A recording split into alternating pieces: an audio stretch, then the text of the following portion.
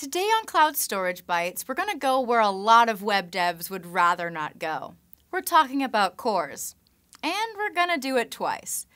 In true Storage Bytes fashion, I'll be with you every step of the way, so keep calm and stay tuned for part 1 of our CORS adventure.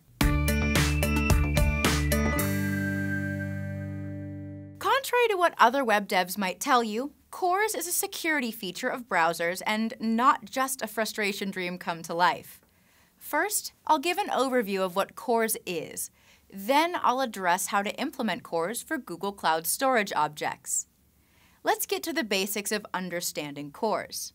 First of all, CORS is short for Cross-Origin Resource Sharing. To understand what this means, it really helps to first understand same-origin resource sharing. The same-origin policy is a security policy enforced on web browsers to prevent interactions between resources from different origins, like domains. I like to think of it as preventing a bait and switch. If I go to a website, say cat.pics, I expect to interact with resources of cat.pics. But what if cat.pics, instead of showing photos of adorable cats, downloaded malicious software from some other website?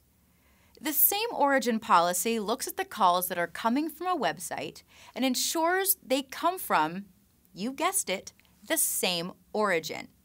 So the same origin policy is a good thing. It protects users. However, it can also prevent legitimate interactions between known origins. For example, a script on a page hosted on App Engine at example.appspot.com might need to use resources stored in a cloud storage bucket at example.storage.googleapis.com. These are two different origins from the perspective of the browser. Thanks to that trusty same origin policy, the browser won't allow a script from example.appspot.com to fetch resources from example.storage.googleapis.com. You've probably experienced this as a CORS error. Admittedly not ideal, but take a deep breath.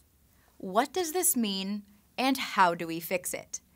The Cross-Origin Resource Sharing Spec, also known as CORS, was developed by the World Wide Web Consortium to get around the limitations of same-origin policy.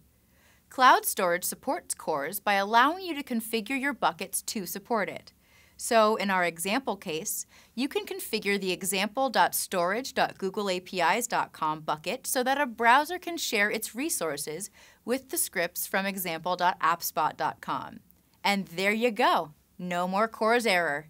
Now that you know a bit more about CORS, you're ready to get configuring. There's plenty more to come about resource sharing, but we're saving that for next week. If you want to know more about cloud storage and CORS and don't want to wait for part 2, check out the links in the description. Don't forget to subscribe, give us a like, and tell us what you want to learn about cloud storage.